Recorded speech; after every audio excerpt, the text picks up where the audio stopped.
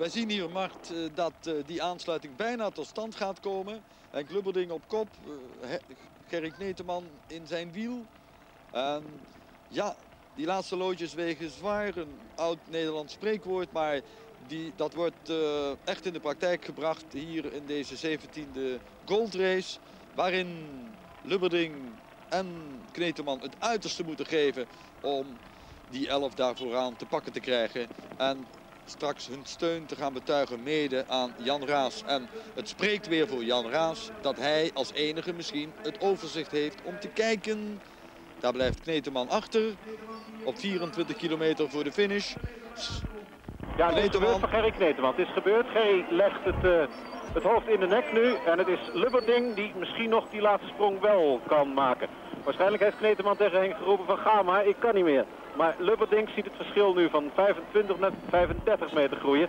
Omdat de heren voorin en vooral de twee heren, de Engels sprekende heren van Maurice de Buer, die nemen geen genoegen met nog zo'n man van post erbij. Die hebben ze helemaal niet nodig. Dus precies op het moment dat Lubberding dacht, ja pik, ik heb je. Nee hoor, daar was het weer voorbij. En het gat tussen Lubberding die nou hard doorzet is nu 20 meter. En daar komt waarschijnlijk de aansluiting. Lubberding rijdt toch, en dat is een prestatie, rijdt in zijn eentje naar de kopgroep. Want hij komt nu in het wiel van Jos Lammerting. We zijn weer met 12 vooraan.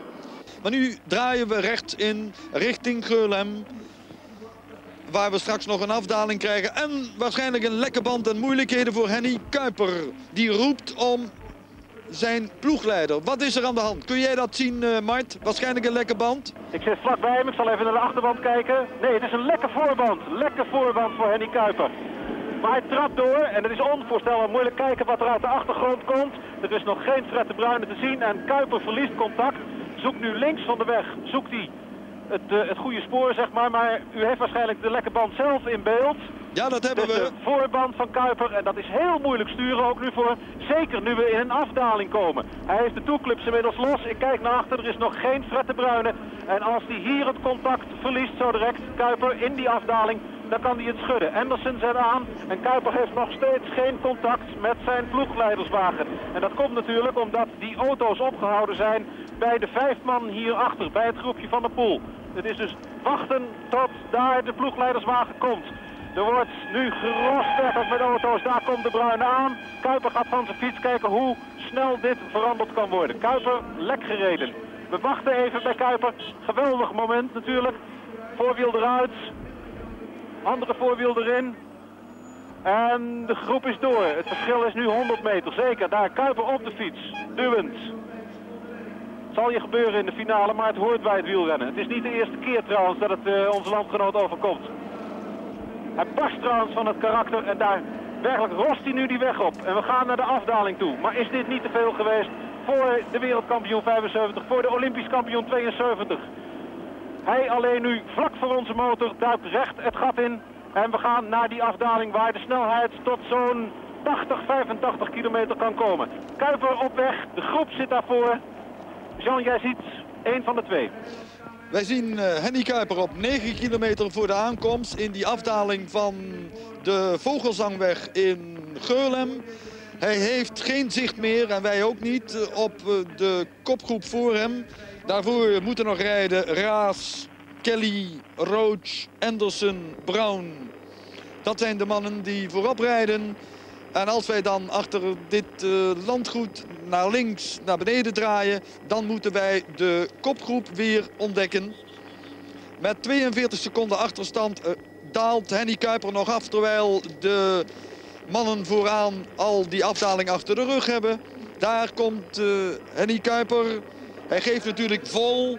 En welke schade zal hij hebben opgelopen als hij er eventueel in slaagt om die achterstand nog teniet te doen?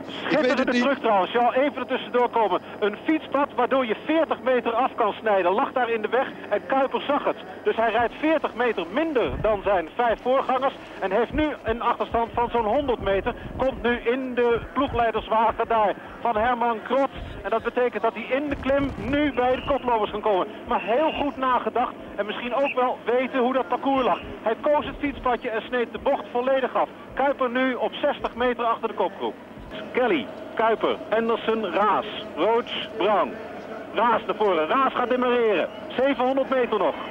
Raas voluit aan de rechterkant van de weg. Kelly kan het niet halen. Jan Raas alleen weg. Braun blijft zitten. Raas blijft weg. Verschil 20 meter. Verschil 30 meter. Jan Raas gaat de goldrace winnen. Braun gaat hem niet halen. Binnen het bereik van de vaste camera krijgt u de winnaar van de goldrace. En dat is Jan Raas. Kijk maar. En het zou dan een historische dag worden dat Mr. Amstel Gold Race, Jan Raas, als hij zijn kleine voorsprong kan behouden, dat hij voor de 5e keer hier gaat winnen in Meersen. Hij kijkt om, Roche gaat er achteraan, daar komt hij in het zicht van de camera's. Daar komt Roche. Jan Raas kijkt om. Hij is nog enkele honderden meters van de streep. Roche nadert. Daarachter blijven de anderen achter. Jan Raas, zal hij het halen? Opnieuw alleen aan de finish. Zij het met geringe voorsprong. Het publiek wordt hier bijkant dol van vreugde. Daar komt hij. Jan Raas, Mr. Gold Race. 5e overwinning is een feit. 2e wordt Stephen Roche. En daar komt de spurt voor de 3e plaats. Die gewonnen wordt door Kelly voor Braun. En dan is het Anderson die daarachter rijdt. Dolle vreugde bij het publiek dat de 5e overwinning van Jan Raas begroet heeft.